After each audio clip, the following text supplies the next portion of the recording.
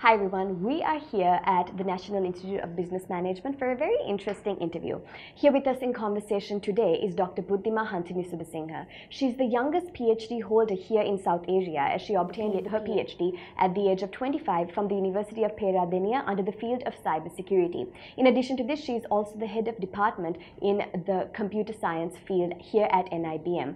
Further to this, she has also had over 10 years of experience at the Sri Lanka Rupavahini Corporation. Hi ma'am, how are you doing today? Doing great. How are you doing? I'm doing quite well as well. So let's get started by talking a bit about your childhood. How has it affected you and impacted you as you've come to this particular point in your life?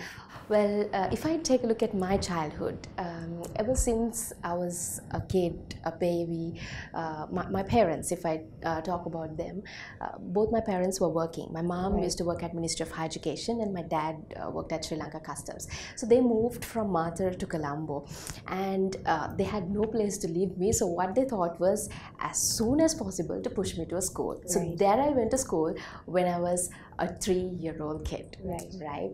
So that's where my life began if I take a look back at my childhood. Now in Sri Lanka, a kid goes to school when they're 6 years old or 5 years old, but I started my journey when I was just a 3-year-old kid, and I still remember carrying the milk bottle with me when I went to school, and I was that kid who used to trouble the teacher and trouble the kids around, waiting for mom to come and pick me up and so on and so forth. However, and I also performed really well in my primary grades, and I also got a double promotion. Now back in the days there was this situation where a kid gets double promotion when you performed really well in your academia, probably the first place in class for all the 3 terms, and then you have an average of more than 85%, and then you're pushed to the other classes. So you're supposed to go to 3, instead you go to 5 without 4. So I got a similar double promotion when I was smaller grade, and that made me even more younger in class in school. So that was in the primary grades, and that's where it all started. And it all started in the sense I went through a lot of bullying when I was a kid in school. Like any other kid goes through bullying, but in my case I went through a lot of bullying. Why? Because I was smaller in size, younger in age, and people try to knock you down, crush you down, and so on. But then I always ask this question from myself, Buddhima, if you are to stand up in life, what are you going to do? Are you going to keep crying and coming back home every day? Or are you going to create the worst situation in school? Or are you really going to stand up for yourself? So what I did was, I thought, fine, you've performed all this way and you've come all this way, and do you want to stop here? And I thought to myself, no. Education is going to be the only weapon that's going to help me shape myself, that's going to help me stand my ground, and that's going to help me stand for myself. Could you say that that's a reason why you fast-tracked in your academic journey? Yes, of course. You're very right. You know what? That actually worked. That actually worked, and that helped me really have the motivation, the courage, the determination to move forward, because it worked. Rather than getting myself entangled with a set of friends and to party and have fun and just waste life probably in some instances, like what happens to youth in schools. Instead, I was focused on education. Now, then you might feel whether I was the person who was the bookworm, only focused on the book and only doing studies. No, I also did netball. You will not believe or not, I also did ballet. I went for ballet competitions, I won, and I've done Canadian dancing, and I've played chess, international Scrabble, and a lot more in terms of sports also. Gradually, when I showed my performance, my colors in terms of education, I was able to convince teachers and show them, prove myself to them, to show that I am a person who can stand for myself, and I am someone in the class. 13 was the age when I did my O-levels. 16 was the age when I did my A-levels, and after finishing my O-levels, again I had this question, Buddhima, what are you going to do next, right? For O-levels I took up biochemistry, physics, human biology and whatnot, all the subjects that I could take up. And then when it came to A-levels, I had a question, okay, Is it going to be medicine? Is it going to be engineering? Or is it going to be ICT? And then the next question was, okay, you're going to an international school, and are you able to go to the National Medical College? No, you're not able to. You don't get the opportunity to get into it. So then I thought to myself, fine, why don't I take up bio, chemistry, physics, applied ICT, and mathematics? Took up all 5 subjects and studied for my A-levels. And in the second year of A-levels, I dropped maths because it was very difficult to take up 5 subjects for A-levels. And I thought, okay, if I can't become a medical doctor in my life one day, I'm really going to keep a record in this country, in this small island definitely, to become somebody in terms of a PhD, right? So that was the determination I had, that courage, that motivation. Every single day when I wake up in the morning, I still remember everything I need to take a note of, and I need to write down my plan for the day, and I prioritize the task, and that's how I finish the task for the day. And I look back to see whether I've done something to achieve my goal for today. And when I go back to sleep also, I take a look back to see whether I've done something today to achieve my goal. And then adding to it, 16 was when I finished my A-level, 17 was when I joined university, and that's when I joined Sri Lanka Institute of Information Technology to pursue my higher education in terms of software engineering, specializing in information technology. And then I also did another degree in computer science with the Curtin University of Australia in Western Perth. And then with my double degree, I got admission to University of Peradeniya to pursue my PhD degree immediately after my undergraduate studies. Now, if I take a look back, I finished my A-levels when I was 16, as I told you. 17 was when I joined university, and by 19 I was done with a double degree. Once again, I was the youngest undergraduate in Sri Lanka back in the days. And 19 was when I joined the academic staff of Sri Lanka Institute of Information Technology. I lectured for about 2.5 years.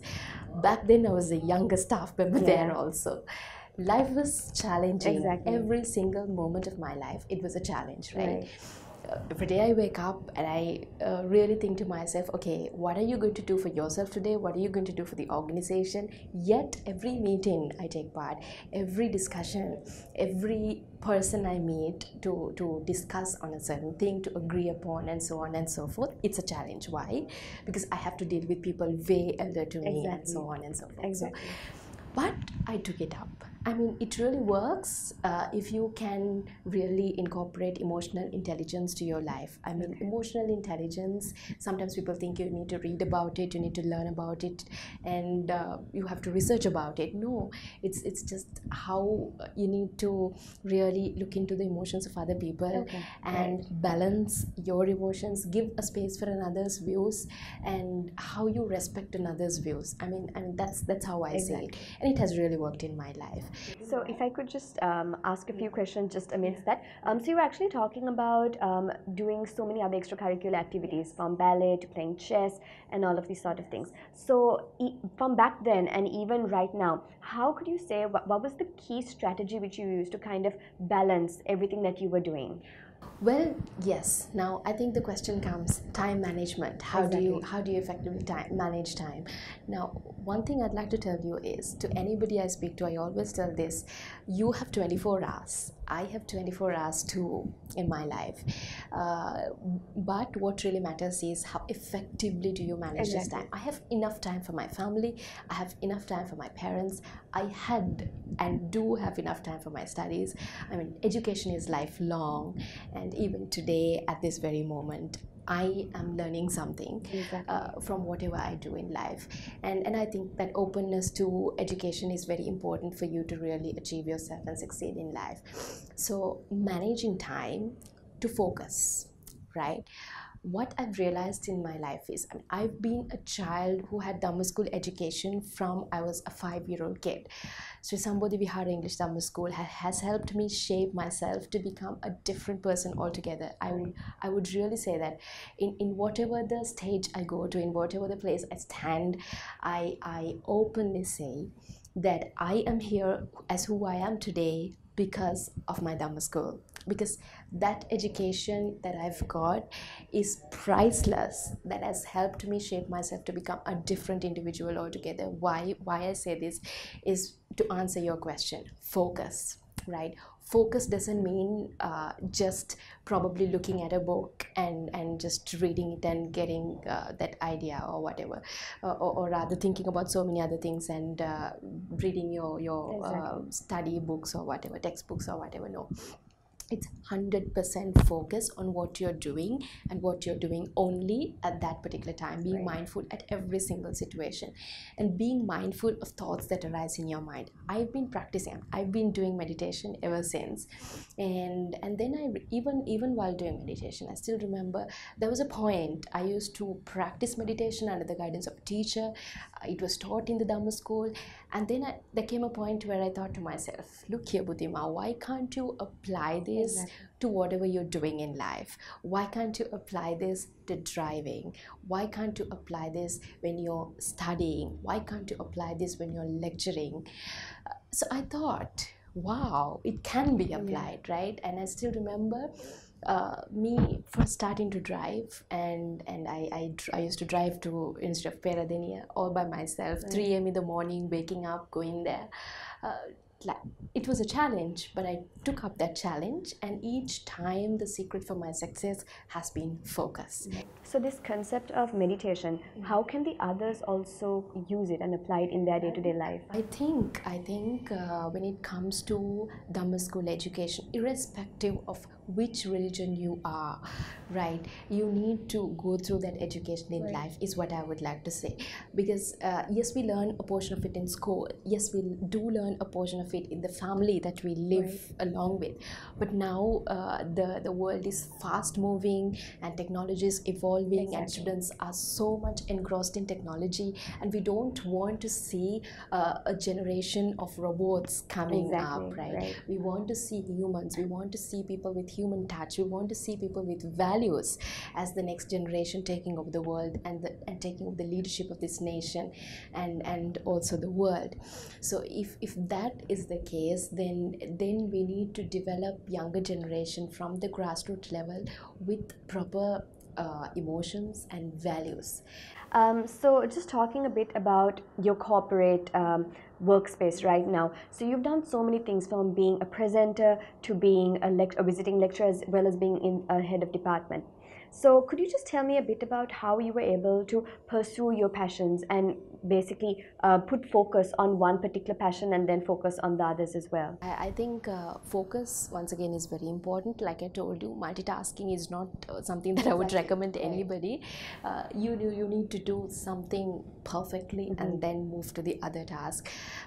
From back in the days when I was a child, I used to go to Dhamma school. Now, one important thing I'd like to highlight is Dhamma school education is something that kids or sometimes parents would take to be the least priority item of their child's education sometimes, right? Because I've been teaching in the Dhamma school for the past 14 years. Right. I've been an Abhidhamma teacher and I'm still teaching, and for the past 20 plus years I've been there in the Sri Sambodhi Vihara, and I still go there.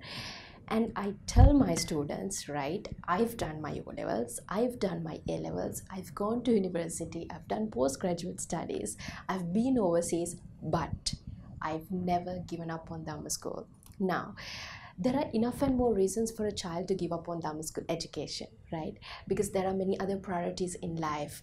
But if you can still stick together, if you can stick on to it, it can become a blessing to your life to help you move forward in life. That's one thing. So even today, whatever the things I do, Saturday morning, my dear, is something that I always look forward to. Be there. I know about 30 to 35 kids are just waiting for me to not get anything but to learn human values from me. So another thing is, if I don't practice human values, I can't go and teach. Right? You can only preach what you practice, Right. and you can only practice what you preach. So it goes hand in hand, Right. and that is also a secret behind my success. Right. So answering to your question, yes, I joined the academic staff at Slate when I was a 17-year-old, and immediately after my degree double degree at Sri Lanka Institute of Information Technology and the Curtin University, when I was just 20 years old, I joined the academic staff, and immediately I started my PhD. So by 24 years, I was able to finish my PhD. And also, I'd like to tell you, when I went to submit my PhD thesis, would you believe the university didn't accept it because there were 6 more months to submit it? Oh, wow. So Okay. that was the kind of deadlines that I set for myself. Yeah. Now, in most cases, kids, youth, anybody, they are very good at procrastination. They're very good at putting things behind and not working on time. And if you are focused, if you are mindful about your targets, about your deadlines, I always, when it comes to a PhD, nobody's gonna push you to say, look here, submit this submit your progress report and submit this presentation slide or submit this document. No, nobody's gonna tell you. You can take 8 years, you can finish in 5 years, or if you're really committed, you can finish in 3.5 to 4 years. Right. So I kept all the deadlines for myself. And I still remember taking the thesis, and I didn't then realize, oh, I still have more time to submit this. So that was the kind of motivation, commitment, dedication I had. And back in the days when I used to complete my PhD, there was a time when I slept only 2.5 hours sometimes. I don't recommend any kid to reduce the sleeping time to 2 hours or 2.5 hours. But I'm telling you, it's always fine to sleep a good 5 hours, but if you can still manage your time, because I used to work, I used to study at the same time. But also I want to tell you, when I started teaching at Slate, I was 20 years old. After 2.5 years, I gave up on my job. I quit, right? Why? Because I wanted to continue my PhD from part-time. I wanted to shift it to full-time and keep the record. Because most of the professors were telling me, look here, Buddhima, you will definitely be able to keep a record if you convert it from part-time to full-time. And because you can still fast-track it, you're fully full-time engaged with your PhD then. Now, at that moment, I still remember when I made that decision when I was at Slate. I made the decision, next Monday, I'm going to give my resignation letter. And then when I went back home, my parents, I spoke to them, and they were not for it, right? They were completely against it. Why? Because in Sri Lanka, you have this situation where a girl goes to school, and then you finish your schooling, and then you get into university, you have a good job, and you're supposed to sustain, you're supposed to secure your job, and then probably get married, have kids, and whatnot. Now, this is the journey a kid has to go through in Sri Lanka. So typically, any parent, any mom or dad would want you to follow the same. But I had a difficult time convincing my dad and my mom that I'm doing this for a cause, and I'm doing this because I want to keep a record, and I've proven them over the past years that I'm doing something in my life. So yes, finally they were convinced. They were not happy about it, but yes, they were convinced, because I was forcing them to be convinced. Exactly. But with that decision, I always made a determination. I've done something that nobody would do, giving up on your education, rather giving up on your job, and then focusing only on education for quite some time in life, when you are fully stabilized with a double degree, and what more, right? You can earn, you can lead a happy life. But yeah, so that was a tough decision, and there was least support from my family. And once again, there comes a lot of bullying, and then you meet parents, you meet friends, you meet relatives, you meet a lot of people around you, and then they come and ask you, okay, so what are you doing now? Oh, you don't have a job? Are you staying at home? Oh, but you have 2 degrees, right? So why? Like, why do you want to stay at home? So when are you even getting married? Do you know plans to get married? So these are questions that people asked me, and I thought to myself, look here, if you want to achieve yourself in life, if you have a target, if you have a goal, why worry about what other people say? Are you going to lead the lives of another, or are you going to lead the life that you want to? So that was the question I asked, right? And I always had to convince my parents, look here, I don't want to lead the lives of the relatives, nor do I want to lead the lives of your friends. I want to live the maximum life that I want to live, and what I've been dreaming for. And yes, when I finished my PhD, when I graduated, when I kept the record really, and then I started giving keynote addresses in and out of Colombo, and then suburbs, and also out of the country.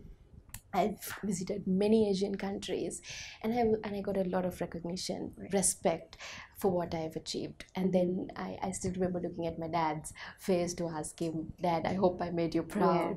And Mom, I hope I made you proud. So yes, they are very proud about where I stand now. Sometimes, my dear, in life, you have to really leave certain things off. Rather, there's an opportunity cost for you. But that opportunity cost is with the determination that you have, and the motivation, the courage that you have to achieve yourself in life. Now, I gave up on my job at that moment. That was a turning point in my life. If I didn't work for myself, what's going to happen? I would just end up being in the house even today. But I worked hard and I went for my goal, right? Every day and night, I just had one dream, and that dream only, to achieve myself, to keep a record. That's it. So I was moving forward with it, and I achieved it. So I think just like any trainer would do, if you want to become a champion in something, you need to go through a lot of training, day and night of training, and that's very important. And that helped me develop my focus to a level where even at my office, getting back to whatever the office things that I do, it helps me focus on something and complete a target very easily. And also emotional intelligence has helped me really drive myself forward. Every day is a challenge, being the youngest staff member here as well. Once again, it's not easy, but emotional intelligence once again has helped me work with the people who are very elder to me. Still they respect your views and helps you also to drive your goals and the company's goals, the organization's goals to achieve.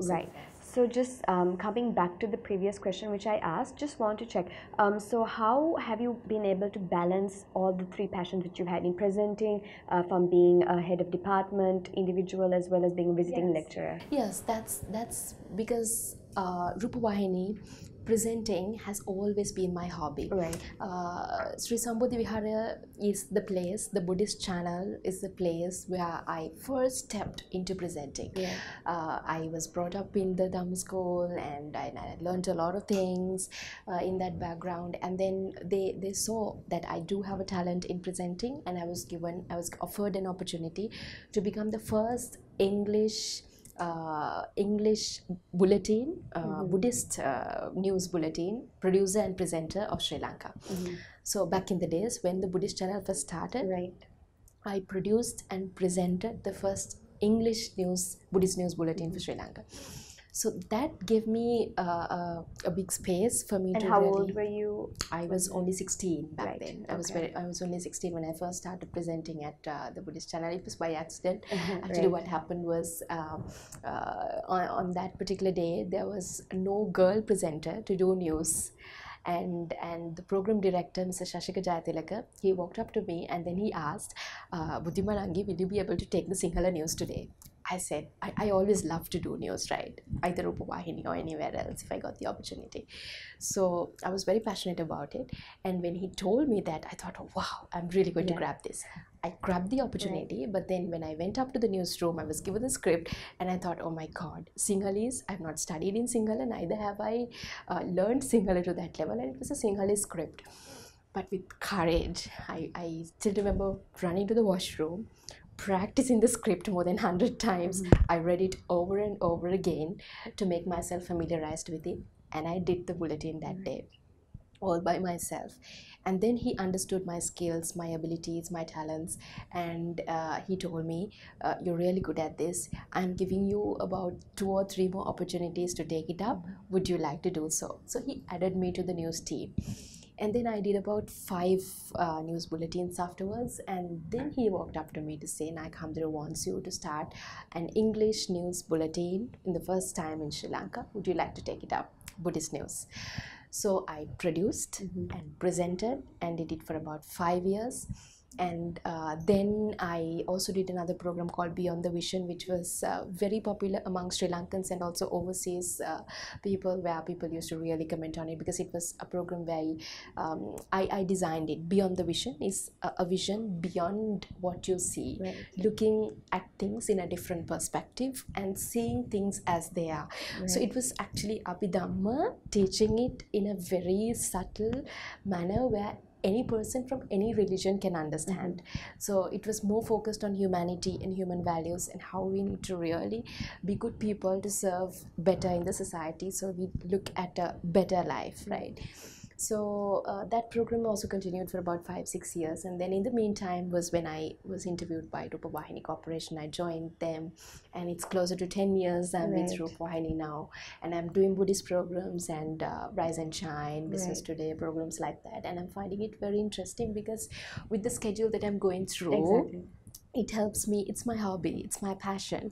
It helps me take a time off and to meet a lot of people and be with people and so on. You see, when I'm focused, within a shorter period of time I can complete a task. I have that ability, right? That's with focus. So that helps me do many different other things in life also. So putting time to Dhamma school, putting time to presenting, putting time off to mentor a child, putting time off for Toastmasters. I've been with the district team, and 2017-18 was when I was the Toastmasters International Training and Leadership Institute Chair for Sri Lanka, District 82. That was a big role. And I think I learned a lot of leadership skills and qualities from that. So putting time off for Toastmasters, all that, it's all about focus. You're asked something within a shorter time period, you focus, you do it, to finish it, you can do another task. And I just don't waste time also in my life. So let's talk about your experience in the information technology field. How did you start and why did you select this particular field? Now, speaking of my PhD in risk management, cybercrime investigation and conflict resolution, I thought this is the future of the world. And when I had to, now my undergraduate studies, my undergraduate thesis was based on a different field. It was on image processing, and it was different. It was more into software engineering. And then I thought, okay, fine, PhD, my further higher education, am I going to select something that helps me be in my comfort zone, or am I going to select something that helps me explore the world, discover more, and be updated on what's happening and move forward with the technological advancements? So with that, in risk management, and it became a very interesting field because this is the future of the world. Now, once again, on the other hand, giving a little bit of advice to parents, right? Sometimes parents think in Sri Lanka, think that kids should not be with the mobile phone, should not be with technology because it spoils them. No, social media is not to be blocked. We shouldn't block social media, or we shouldn't block certain pathways for kids to really learn something and develop themselves. We shouldn't, right? Because it can be, yes, it can be used as a weapon, and at the same time it can be used for the right thing. So I think the awareness needs to go out for the parents, that irrespective of whichever the field. I loved medicine, right? I learned it, but I couldn't become a medical doctor, but I excelled myself to become a PhD holder. So at the same time, you need to understand that any field, irrespective of what field you're taking up, information technology is something that would be going hand in hand, be it medicine, be it engineering, or be it humanities, be it law and order. You will still need information communication technology. So yes, adding to it, once again, helping your child to be literate in ICT, irrespective of which field the child would want to go to, is very, very important. Yes. Right, and so when we talk about your efforts on a national as well as an international level in the IT field, could you tell me a bit about the importance as well as the advantages of being an IT literate woman? Yes.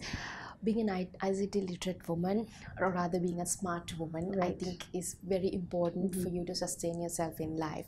We speak a lot, like I mentioned earlier as well, about sustainable development goals and how important an empowered woman's life should be. right? I would say, if you are a smarter woman, if you want to be a smart woman, you need to really use technology, embrace technology, not be that woman who is having this stereotypic mindset that a man should do it, a man should take the front seat and I should take the back seat, and have that stereotypic mindset that I need to always take the second place, or rather I need to take the back seat in everything. No, in my life, gender stereotyping was something that I never considered, right? I always thought, if somebody called a man who is a human can do it, I can do it. Exactly. Why not? Exactly. Right? And at the same time, you need to also have that motivation in mind. We are all humans, and you still can achieve yourself in life if you really have the courage and the determination Right. to do so. And on the other hand, when speaking of women's empowerment, we have this stereotypic mindset that we can't do certain things. STEM is not for us sometimes. Science, engineering, technology, Exactly. mathematics is not for us, or rather arts and crafts are for women. Certain countries still do have that kind of mindset, and certain people even in Sri Lanka do have, and that is why a larger population of girls even get into arts stream, and so on and so forth. But I think once again, awareness has to be given to the parents. If a child loves technology, if a child loves science, you need to give that girl the opportunity to move forward. And a parent should never put an obstacle in between to say, or rather have their dreams achieved through their children.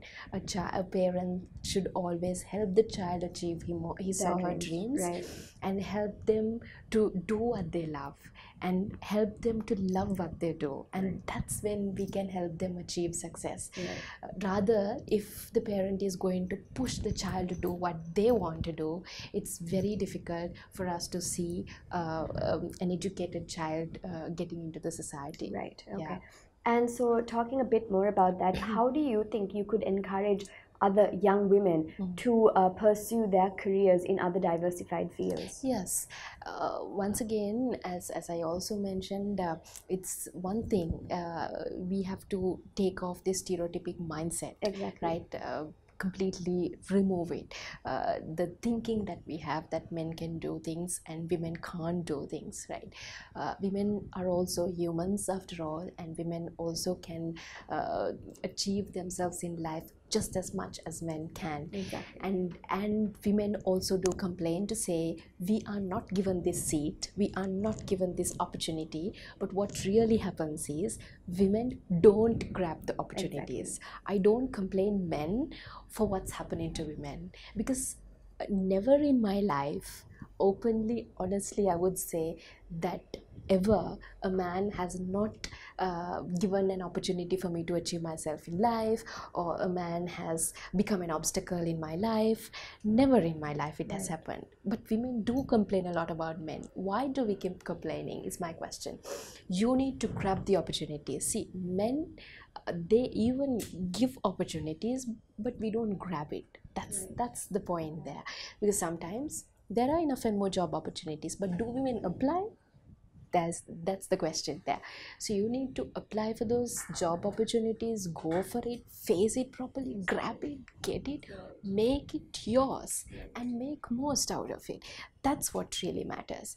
And on the other hand, also in my life, age stereotyping was something that I had in mind. Sometimes I used to think, now at a very younger age, when I achieved myself and I keep on achieving, and then I need to report to senior levels and so on, I've sometimes thought, Buddhima, can you do this? You're small, can you handle it? You're in a very younger age. And especially people like the chairman of NIBM, I need to tell you, first board meeting that I reported and I presented, after the board meeting he called me back to the office room, and then he was talking to me and he was asking, he told me that you've done great. I said, sir, I was very scared. This is my first board presentation, and I was even thinking. How old were you when? About 1 year back this Okay, was. right. Yeah, but reporting to the board is and doing a presentation. Right. It's quite at a Exactly, level, because yeah. you need to convince. You have to convince senior most management, yeah, on what you're trying to say. And then he told me, Buddhima, don't worry, you've come all this way. Age is just a number. So all you need to do is keep moving, keep Exactly. moving. Education is lifelong, and you have the potential. You have the potential, and keep moving, because education is lifelong, and you can always achieve yourself to even reach greater heights, and I'm sure you can do it. So when people like that motivate you, help you and support you also with that positive mindset, it helps you move forward. Now, on the other hand, role models of life. Sometimes when students come and ask me to mentor them, coach them, and so on, one thing I ask them, do you have a role model in life? I think a role model in life is very important. Why? Because each moment in our life, we go through hardships, we go through battles, we go through the most difficult ever moments, and we go through the happiest ever moments, and we go through the moments where we feel like life is a bed of roses as well. You know, life is like a piano. You have the black keys that represent the saddest, the most difficult moments of life, and you have the white keys that represents the most happiest moments of life.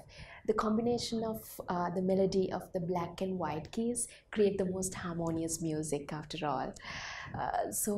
You know, it's a mix of both. So in my life, Professor Stephen Hawking has been my mentor, or rather my role model in life.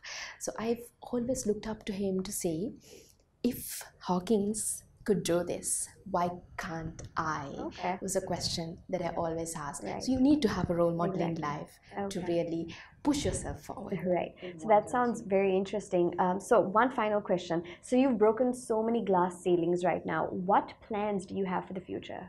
Well, yes, I'm currently heading the Department of Computer Science at the National Institute of Business Management, and a lot of responsibilities, a lot of things to be looked at, the development of the School of Computing, and so on and so forth. And looking forward to work on my professorship very soon. And I'm working on a lot of international publications as well, and I've been doing it, and so on and so forth. So I am moving forward in my academic career and looking forward to become a professor very soon. Right. Yes. Okay. Right. So there you have it, guys. That was our interview with Dr. Buddhima Subasinghe. So I'm pretty sure every one of you viewers obviously gained some sort of message out of this. I'm sure I did. So thank you very much for being here with us, and I wish you all the very best in all your future endeavors. Thank you so much for interviewing me as well, and it was a great interview, and I wish you a pleasant day as well. All the best to you. Hey guys, thanks for watching. To keep up with the pulse of Sri Lanka, subscribe to our channel here. To watch our latest videos, click here and here. Keep living it.